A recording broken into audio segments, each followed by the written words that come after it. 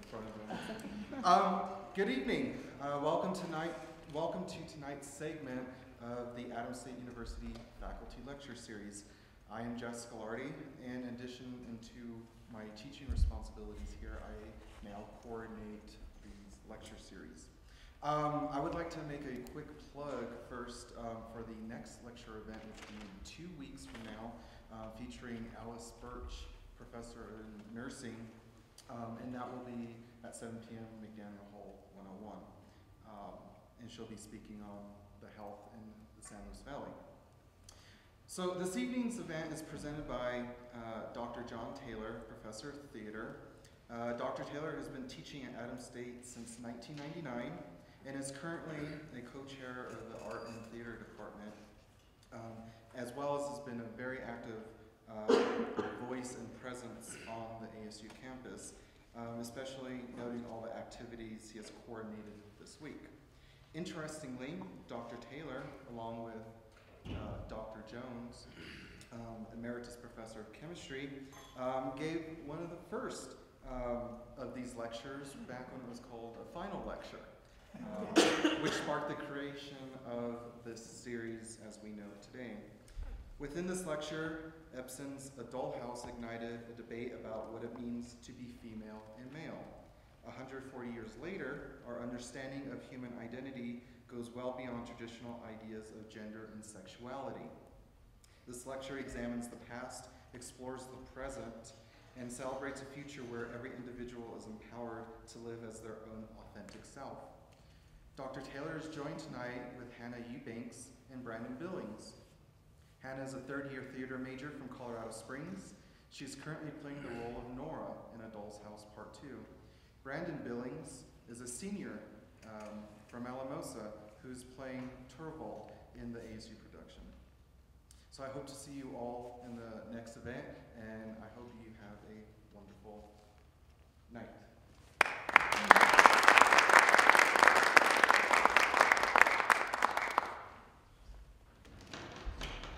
In a play about a door, it's the only way.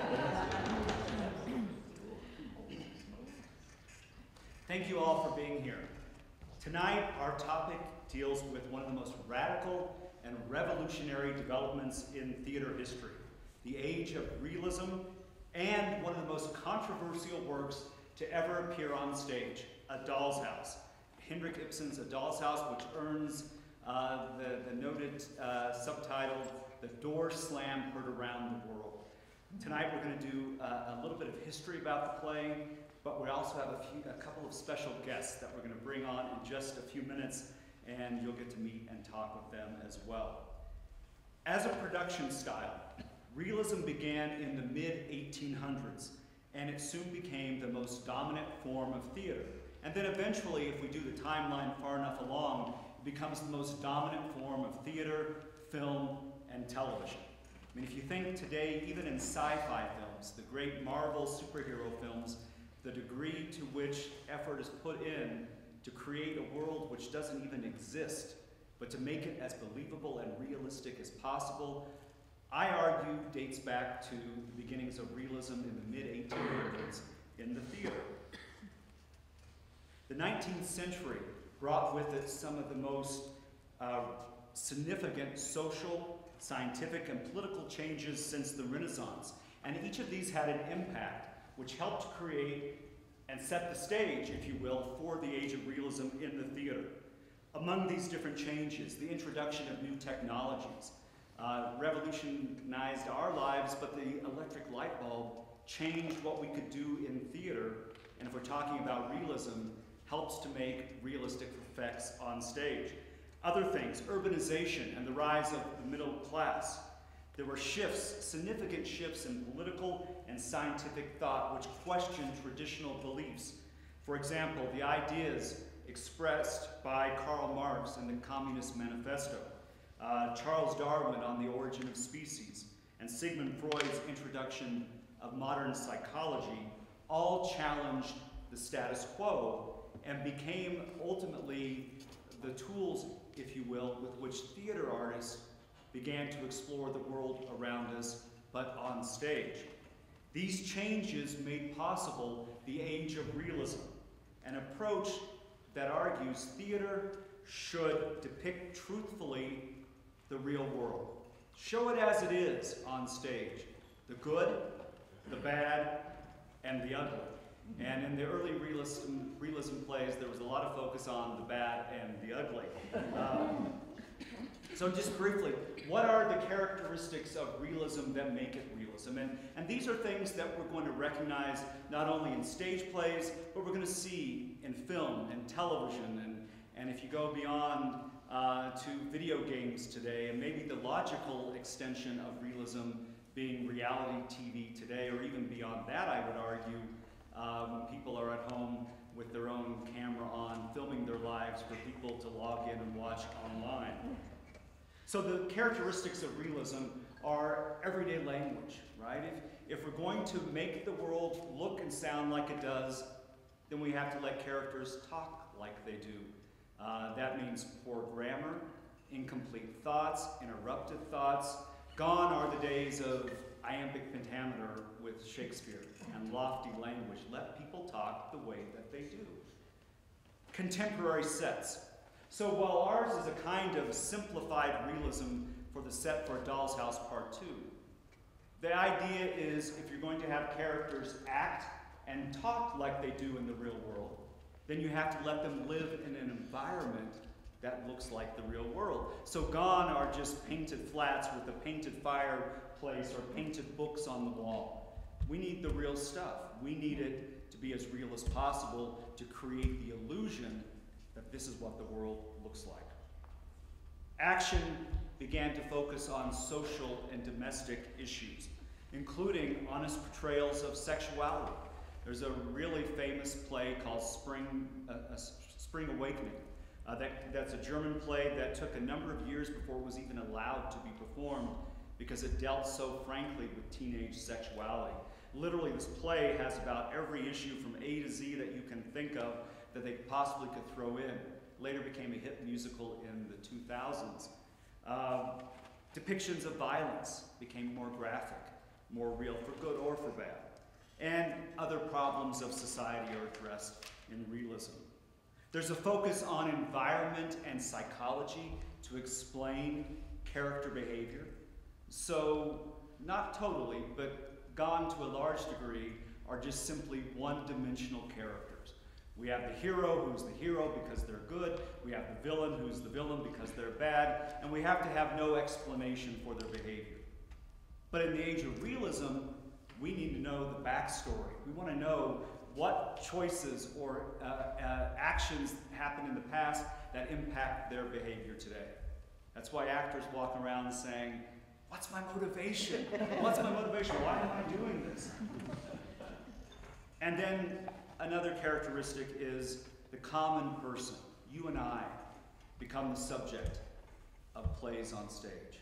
We don't have to be Greek heroes. We don't have to be Shakespearean historical or figures of royalty. You and I are good enough to have our stories explored on stage. So the introduction of realism to the theater meant that everything changed. Everything changes, including, interestingly, the approach that we teach to acting. If you've ever heard of the great acting teacher and director Stanislavski, his work began out of the early days of realism, realizing that the work as an actor, what he was doing earlier, just didn't fit the demands. It was too theatrical, it was too over the top, it was too melodramatic. How do we create an approach to acting, a psychological-based approach to acting? And that's what he explored, and it's still the same approach that we teach as a baseline acting approach 100 years later, 100 plus years later. So the old ways of creating theater were insufficient in the age of realism. Approaches to acting, playwriting, stagecraft, and more were all transformed because of the demands of realism. Written in 1879, Henrik Ibsen's A Doll's House is considered by many to be the play that ushers in the modern age of theater. And again, if you do the timeline, it ushers in what becomes the age of film and television, where anything and everything can be a story on stage or screen.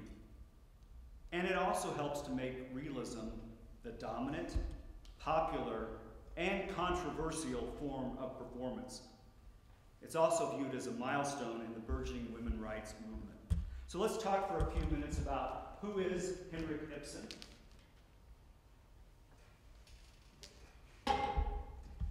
Ibsen lived, not that I'm going to quiz you on a test, from 1828 to 1906. He was a Norwegian playwright and known as one of the fathers of realism. He introduced to the stage complex characters who had multiple, even ambiguous motivations for what they did. And he placed them in situations where right and wrong weren't easily definable. In an attempt to depict humans confronting the pressures of life, Ibsen did not avoid the darker side of human existence. And because of the kind of work that he did, it seemed that audiences either loved or hated him. There seemed to be no middle ground with Ibsen. One of his plays, one of his most famous plays besides A Doll's House, is Hedda Gabler. This is what one critic said of that play when it opened. It is a hideous nightmare of pessimism. The play is simply a bad escape of moral sewage gas. And that was one of the kinder responses to it. Without his approval, some of his admirers, and he did have plenty of them, named themselves Ibsenites and championed social reforms using him and his name as a symbol of the idea for change. One cause with which his plays have been associated is the early women's rights movement, which was gaining prominence as he was doing his writing for theater. Ibsen endeared himself to activists when he said, "A woman cannot be herself in the society of the present day, which is exclusively a masculine society," right? But for himself, Ibsen also said this, "I have never written a poem or a play to further a social purpose. I have been more of a poet and less of a social philosopher than most people seem inclined to believe. I thank you for your good wishes, but I must decline the honor being said to have worked for women's rights movement. I am not even very sure what women's rights really are." So, as I tell my students, never trust a playwright, because they will be on one, they'll say a lot of different things. But tonight we're going to explore A Doll's House, a play first performed 140 years ago, and a work that has created passionate debate and captivated the audience's imaginations for generations. So how many of you have read A Doll's House, or seen it on stage, or a film, or a play version of it? Okay, good. So in every part of the world, and in researching, you can find productions in Iran and China, and literally all over the world, there are productions and variations of this play, made into novels, into film, into new stage plays, into sequels.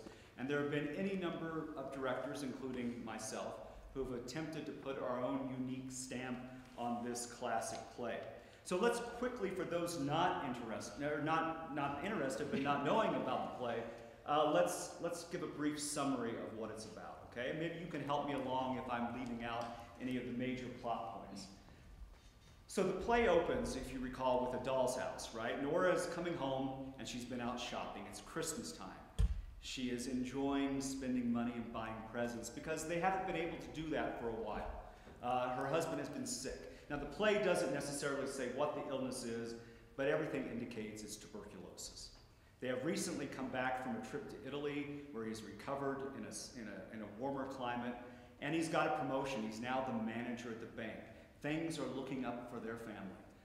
Their 3 children and this couple. And Nora is celebrating just the great fortune that has happened. And Torvald comes in and we see them for the first time. And as if you recall, Torvald comes in and says to Nora, "Oh, it makes me so happy to see you spending money and eating those macaroon cookies." And that's not really what he says at all. He says, "Stop spending money, my little spendthrift, my little squirrel, my little doll, my little child." He has all these nicknames. And by the way, stop eating the cookie, okay? Because you're my wife and I want you to look good. So we learn quickly about their relationship. And then we have visitors coming in, and through these visitors, we learn some things about what's really been going on. Torvald was sick. There was no way to pay for his medical treatment. So Nora does something that she shouldn't have done, or maybe she should have, and we have the play, right? She forges a loan document. Now, she tries to get a loan to pay for the trip to Italy. Torvald wouldn't do that at all. He's not going to go into debt. He worries mostly what other people think about him. And so she gets a loan on her own, which a woman couldn't do.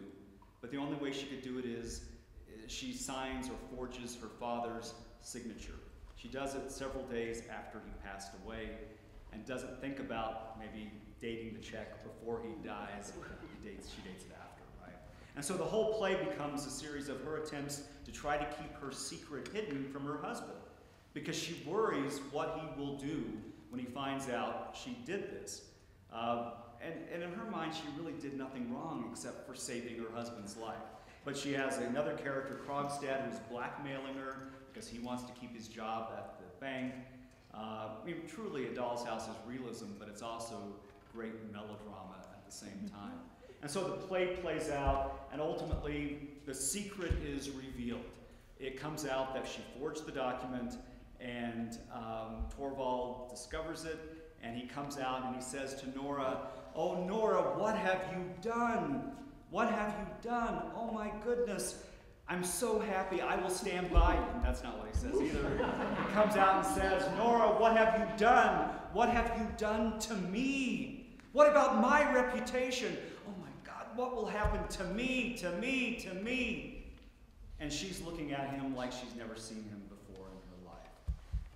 And they go on to have one of the great scenes in modern drama, this great debate about what it means to be a man and a woman, what it means to be a husband and a wife in a marriage.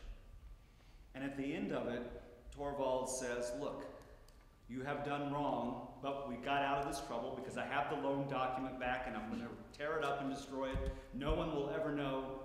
So this is a great opportunity for us, right?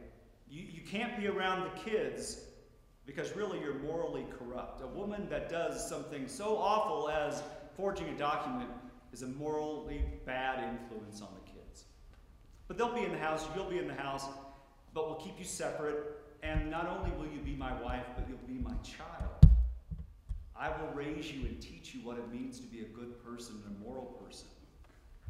And Nora says, "Oh, Torvald, that's all I've ever wanted. For a strong man to tell me what..." Is that what she says? No. She says, "Bye-bye, I'm out of here." And of course his response is, "What will people say? What will..." But she leaves. It becomes the door slam heard around the world as she goes off stage, and you hear it off stage. And she leaves, entering into a world in which she doesn't know how she's going to survive, where she's going to sleep next, what's going to happen. But she does it because she says, "I can't be a good wife. I can't be a good mother until I know who I am, what I believe, what I think." And she goes out the door slam heard around the world. Now, A Doll's House premiered on December 21st, 1879. Days before that, 2 weeks before that, Ibsen had published copies of the play text, because that's where he was going to make his real money. He could sell the play as a form of literature, right? People would buy the copies. And 8,000 copies of the play sold out in literary form. So people knew about the play, and they were waiting to see the opening night performance, to see what would happen. Would Nora really leave at the end of the play? And so on opening night, they're full house. It's sold out. And the play goes on to have lots of controversy because people, again, either hated it or they loved it. In truth, Ibsen's A Doll's House is based on a real story. It's based on the story of a woman named Laura Keeler, who was in the news and Ibsen actually knew. Her story is very similar to Nora.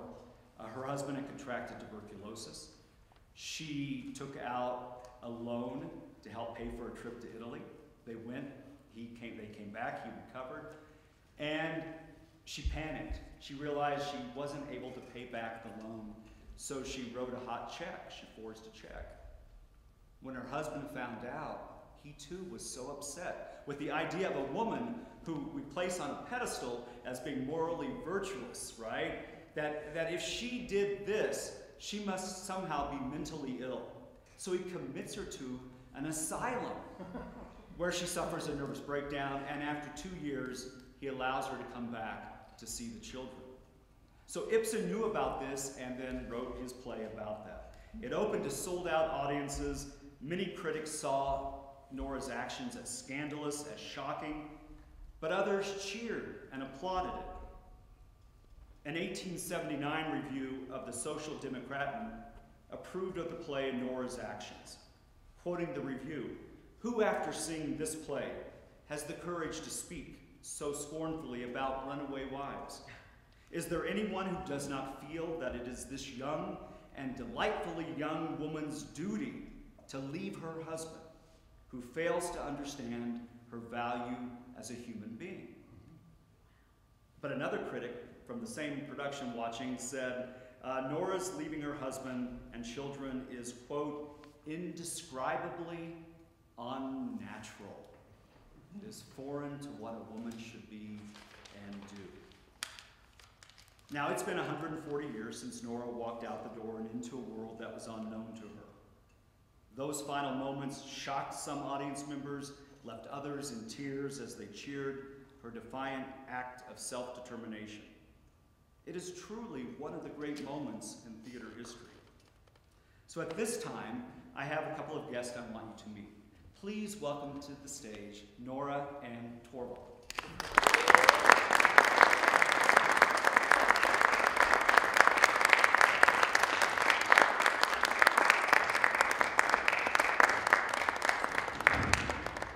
Thank you for being here. Now, Nora and Torvald, would you mind showing us, recreating those final moments from the original play? So we have a sense, for those who haven't seen it, how those moments played out.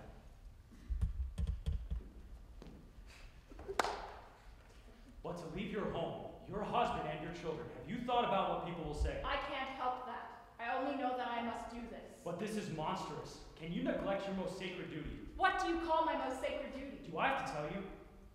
Your duty towards your husband and your children. I have another duty which is equally sacred. You have not. What on earth could that be? My duty to myself. First and foremost, you are a wife and mother. I don't believe that. Not anymore. I believe that I am first and foremost a human being, like you, or that I must try to become one. And then Nora walks off stage in a very, to me, untheatrical exit, goes off stage, and we hear the door slam and close as Torvald is left on stage alone. So that's the original ending. A year later, in 1880, in Germany, the play was getting ready to premiere there. The leading actress in Germany, in the German theater at that time, was scheduled to play the role, but she said, I can't do it. I would never leave my children, and besides, my audience would hate me. So Ibsen worried in this age before really strong, if any, copyright law, what would happen? Would another playwright come in and just write a new ending to his play that would make the actress happy? So he decided to take matters into his own hand, and he writes an alternative ending to the play. We're going to go ahead and take a look at this one. So this is the alternative ending that played in Germany. Fine. Go then. But first you shall see your children for the last time. Let me go. I will not see them. I cannot. Yes, you shall see them. Look, there they are, asleep, peaceful and carefree. Tomorrow when they wake and call for their mother, they will be motherless. Motherless. As you once were. Motherless. Oh, this is a sin against myself, but I cannot leave them. No. And she stays.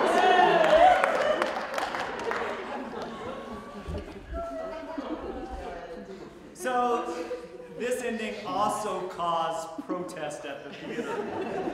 And the actress eventually went back to playing the original, or played the original ending as written by Ibsen.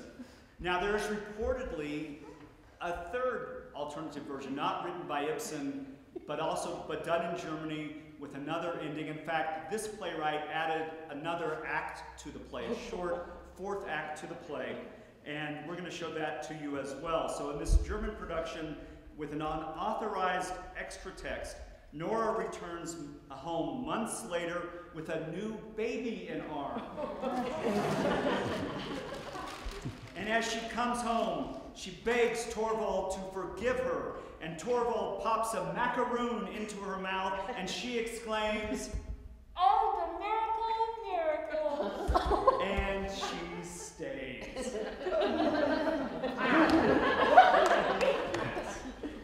So, this play has a long history because people are conflicted about the basic action. Should she leave? Should she stay? What is a person's responsibility to herself? Now, this play, you guys may take a seat. It took a decade before this play played in New York City because the play was so controversial. So we're going to take a few minutes and do a little Q&A session with Nora and Torvald. We have as soon as they finish their we have an opportunity to talk with Nora and Torvald about the choices they made. Now, if at any point you have a question you'd like to ask them, just raise your hand. Now, a little bit of ground rules. The Nora and Torvald you see at this moment and meet tonight have not yet lived through part 2. So if you haven't seen part 2, we run Friday and Saturday at 7:30 and Sunday at 2 p.m. It's a show that I'm extremely proud of. I think the quality of acting in it is as good as you're going to find at any 4-year college institution. So please come and see the show if you haven't. So just keep that in mind, that they're not going to answer questions about what happens in the sequel, because you have to come and see it to find out for yourself. But I'll start off with a question. Nora and Torvald, why do you think audiences have been so fascinated with your story? I think about the time it's unheard of. For a wife to leave her children, that's the biggest part, is leaving the children, I think. Do you think if you had left and had been the father, it would have been not such a big deal? If you had walked out on your wife and kids? Hell yeah, it wouldn't be a big deal. Yeah. Nora, why do you think audiences... For the one time in my life, I will probably agree with Torvald. It's just the history of it. Women were too afraid because it's unheard of. Yeah. So, and again, if you want to ask a question, just raise your hand. For our audience, knowing what you know about their relationship, would Torvald be the kind of husband or spouse that you would seek for yourself? No. Yeah? Anybody? How does that make you feel? The biggest thing to me is my reputation. Okay. Yes. So if no one's going to honor my reputation, why waste my time? I mean, think about it from this perspective. 1879, in many ways, Torvald is the dream husband, right? He's the perfect man. He's got a great job. He supports his family. Although you could argue, well, you know, if you get sick, isn't it your responsibility to take care of yourself so you can take care of your family and not worry whether you're in debt or not about that? But he is the perfect husband. He supports the family. So what more could Nora want or should want? Yes, question right here. Yes, Nora, if you leave, who is going to take care of you? Who is going to take care of me? Yes. I am going to take care of me. How? How can you possibly do that? I will find a way. There was a, yes, Elise. Did Torvald ever express any gratitude for the trip to Italy and the recovery of his health? Absolutely not. I was happy. Were you? I was. I came home to what I thought was a perfect wife. All I wanted was to take more of my money. So, you know, one thing we should explain about the relationship too. I mean, Torvald did take care of her. She got an allowance every week, so she had a little bit of money to spend. And what he didn't know, of course, was that she was paying back the loan very diligently and responsibly. But he assumed she was buying macaroons and things for herself, right? It's a classic case of a couple who I think were playing the image of what they thought they should be, as opposed to really talking with each other and listening to each other, right? By a show of hands. Yes, question, Caleb. For both of you, you have been together for however many years and have had 3 children. Clearly there was a point in which you realized that the other person wasn't recognizing you as yourself, but also you might have been expressing what they wanted. When, in your years, because you've had 3 kids and plenty You've been together about 10 years or so. 10 years. Yeah. When do you feel like you started to fake it with your spouse?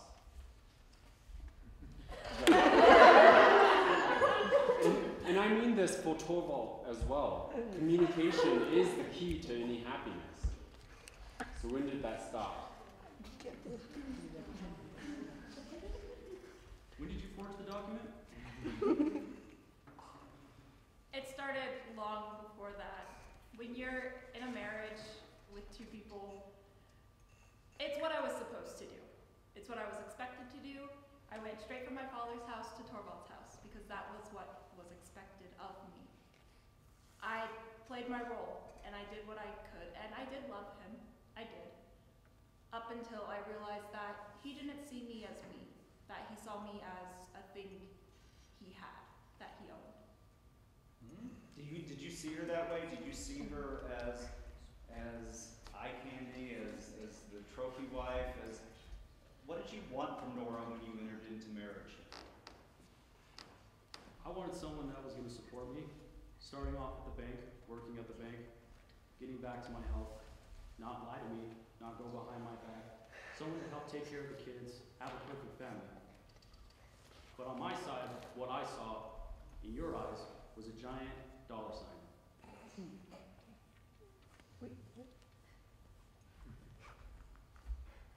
So you don't think she supported you? I don't know anymore. You know, that's probably a fair question, right? I mean, the question to ask is which was worse? The fact that Nora went behind his back and forged a signature to save his life, or the fact that he treats her the way that he treats her? Yes, Matthew. So, Nora, building off of your answer, in a time of such constraints onto the roles of women and mothers, how did you gather the strength to make that decision? It became evidently clear to me after he realized that I had forged the document, and realizing when he got the document back that everything was okay, and he was ready to just go back to the way things were. Me being his little skylark, his little pet. And it was at that moment where I realized that he didn't see me. And it made me realize that I did go straight from my father's house to his house, and I never had any time to figure out who I was without a man showing me. Yes. When your communication was starting to fall apart, did either of you ever consider telling the other you needed to have an honest conversation? The way the roles were in our house, there never was a time where we did have communication. In our 8 years of marriage, it was Torvald is the boss, I follow along, I'm his spouse, that's what I'm expected to do. It wasn't till I was about to leave that Torvald said, no, let's talk about it. But I was already gone. And there, if you know the play too, there's another character, Dr. Rank, who is a friend of both theirs.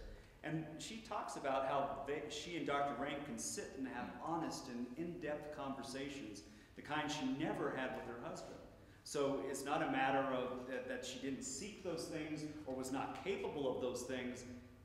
As a couple, they weren't interested in that because they were both playing the roles. You were both playing the roles that you thought you needed to play the role that you thought she wanted and what you thought that he wanted from you. Yes. Have a second? That's fine. Nora, do you have a daughter? I do.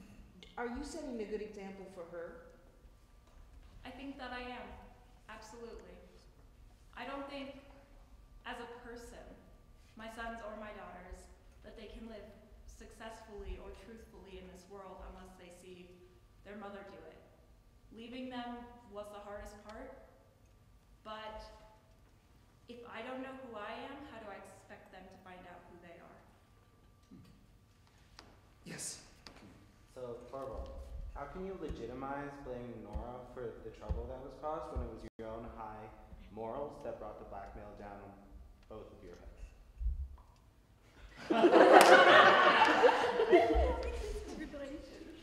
It goes a lot back on reputation. I had a promising job as the bank manager, and that's what I wanted. I wanted to support the family. Reputation was key to me, but after she left, I didn't know anymore.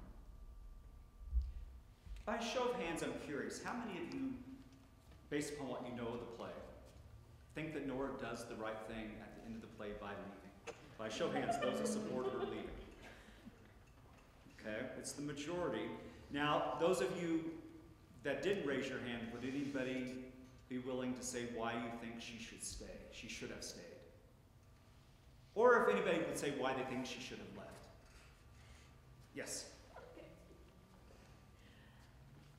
So in class, when we were talking about this, we talked about how Torvald was being somewhat bipolar in his actions. Because when they were in the house, he would call her his little Scarlark and Spindlethrift, and like all these belittling names, like you're my pet, I'm in charge. But in public, he always treated her with slightly more respect. But like he was being somewhat bipolar. Okay. Okay. Yes. I think it's kind of along with that. In a way, it was kind of like not physical abuse, but like mental abuse. Because like he would tell her all of these things in the house and make her feel really bad, but then they would go out and he would be like all loving.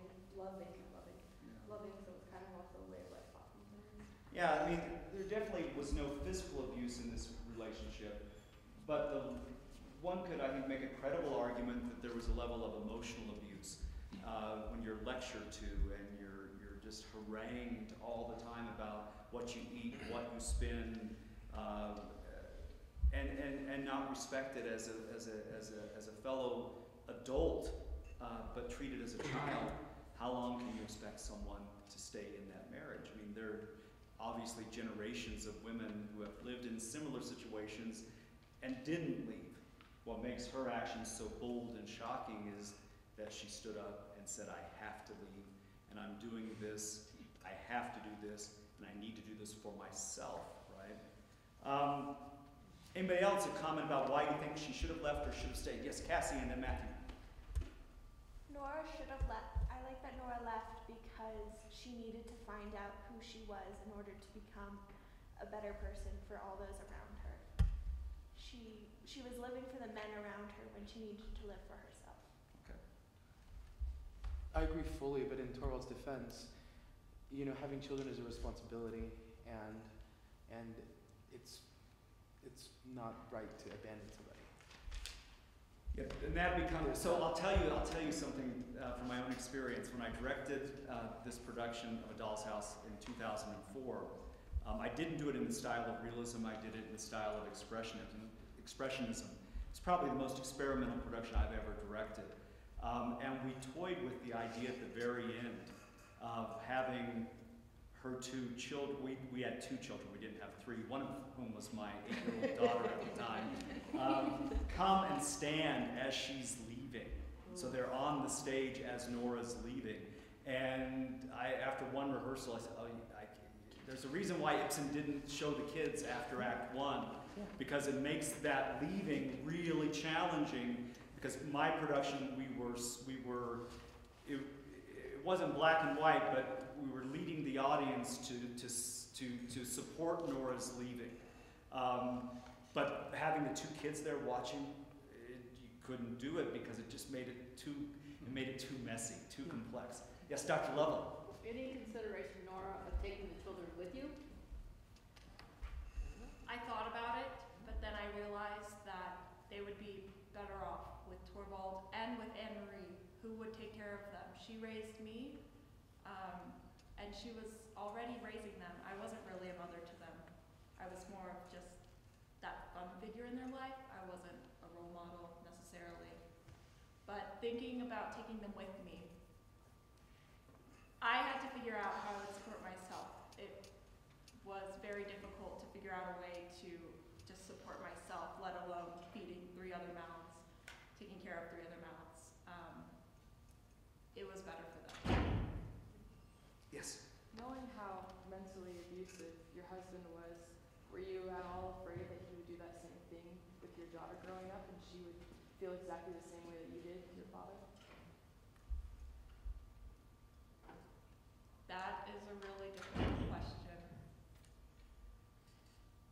I feel as though it was a possibility, and I felt as though when I could figure out who I was and what I believed, that then I would be able to pass that on to my daughter and hopefully influence her to be a strong woman. And as you left in that period, you didn't give up the idea that you might come back. Right. You said that to Torvald. This, I don't want anything from you. I don't need you to send me money. In fact, here's my wedding ring. But when I find what I'm looking for, I very well may be back. And of course, part 2, she does come back through the very door that she exited. Yes? I've always been conflicted about Nora leaving, and I'd like to know if either Nora or Torvald had considered finding friends as a support system for figuring out what the hell their marriage was all about. I mean, that's something women have done and still do when they hit problems. And I don't know about guys. I think Nora did try that for a little bit. She had Dr. Rink. And I had Christine as well, and confiding in them, I still felt stuck. I still felt like I had to leave because though they got to experience the world and though they let me confide in them, I still didn't know anything for myself. And then towards the end of our fight, we realized that Christine went back with my blackmailer, and that my friend Dr. Rink did pass away, so my support group did fall through at the end. Torvald, how do you feel about that? I mean, in that final scene of Act 3, you guys are going, you're arguing, you're yelling in a doll's house, but you're also talking really for the first time, and you're seeing her in ways that you've never seen her. And in fact, at some point you do said, I am willing to change, right? And we all know that when a guy says, I'll change, he will always change, right? Oh, yeah. But he says he will change. How do you feel about the fact that right at the moment where you're actually doing what she wants, which is to have a marriage in which you talk to each other, she then still decides to leave? I will admit, a lot of what I did was wrong. I will admit that. I didn't pay enough attention. And maybe I did treat you the wrong way, but at the same time, I needed to be myself too. And talking to you, that didn't seem to help. I would always notice you talking to Dr. Rink. Always notice it. But I was willing to change. I wanted to. Maybe I was wrong. Maybe I was right. But we don't know, because you left. I have a... Yes, Matthew. Just one question for Torvald. Can you lead us through what it was like, because you have a responsibility to care for your family and to provide for your children. What's it like to be ill and not being able to do that, and then to finally come through and to be back in the situation where you can, only to be realizing that your marriage is crumbling? When I was sick, it felt wrong. It felt like I wasn't doing what I was supposed to do. Being in a new location for quite some time was very different to me. I felt like I wasn't providing the way I could have, the way I should have. And when I came back home, that was what I wanted to do. I wanted to work. I wanted to be financially stable. Caleb. Well, you said many things to help encourage Nora to stay. Out of all those things, it didn't seem like it worked. Is there something that you could have left out? In the sense of, if you could go back and place another phrase to help your case, what would that be? That's a hard one. Well, if I might rephrase that. What advice would you each give to yourself if you could give to your younger self as you were getting ready to enter into marriage? What would you tell Torvald? What would you tell Nora as you enter into this union together? Don't.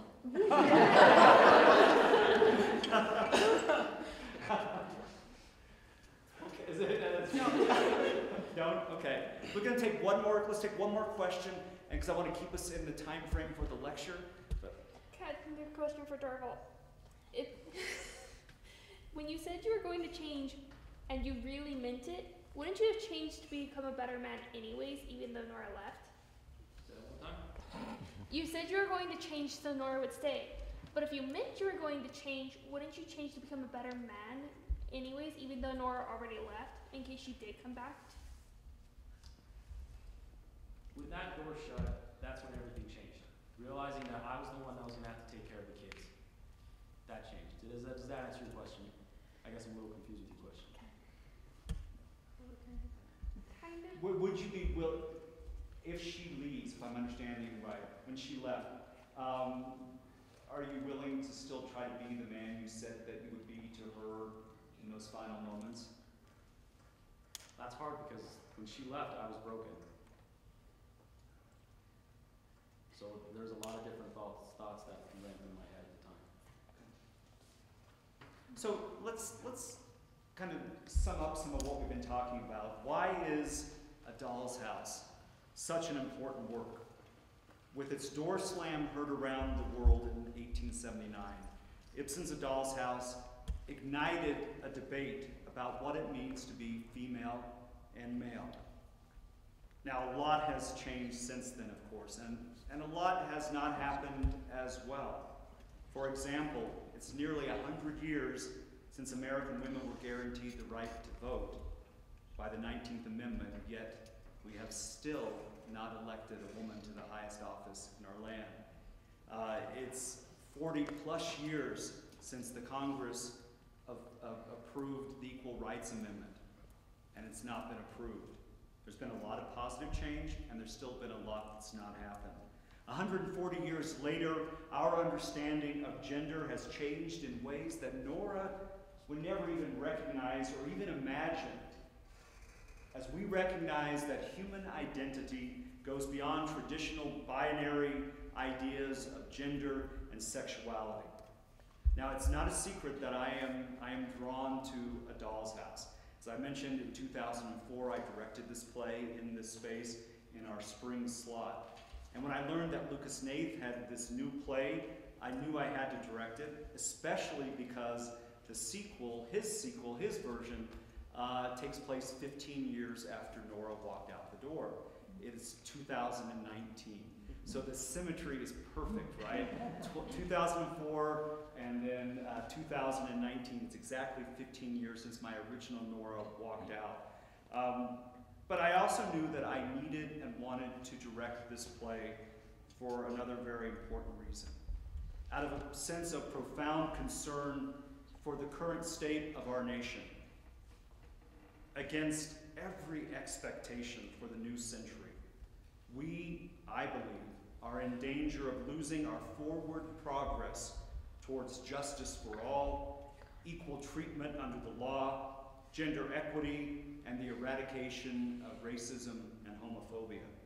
So in response to this, I saw the opportunity for a new theater project that confronts what is happening in our country, as well as explores what we need to do to move forward so that we can create a more just and perfect union. The original and its sequel share many connections, including the idea that each play is a passionate plea for human rights for all through the power of choice. These works speak to the basic right to choose our own life. A Doll's House, Part 1, Part 2.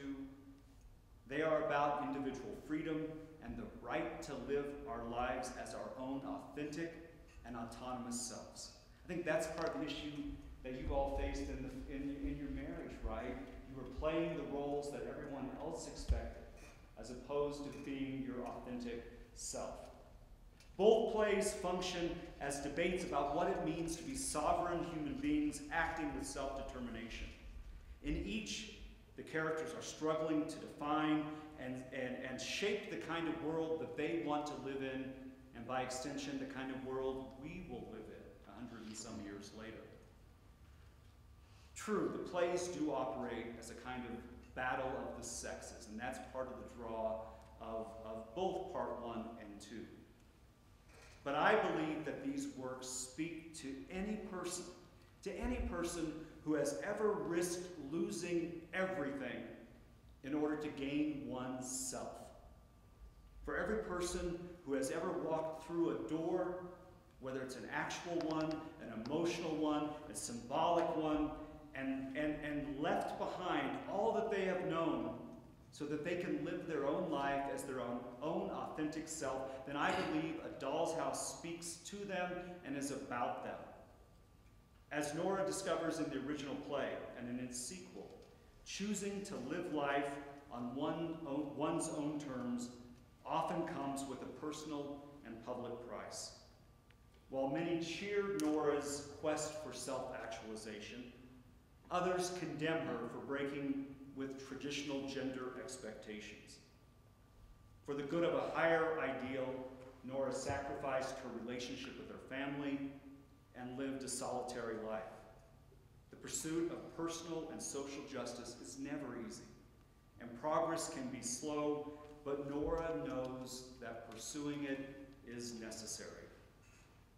As your character says in Part 2, this is my chance to change the rules. Because 20, 30 years from now, the world isn't going to be the kind of place I say it's going to be unless I'm the one to make it that way. For those that believe the fight for social justice is a noble, worthy, and necessary endeavor, we understand how difficult it is to make true and real change. But like Nora, we know this work must be done. So using our own voices, committing to taking action in our own ways, we can create a world wherein we uphold the ultimate human right, the right to live as our own authentic selves. Thank you so much for being here tonight for the lecture. I hope you will come see the play, and I hope you will commit.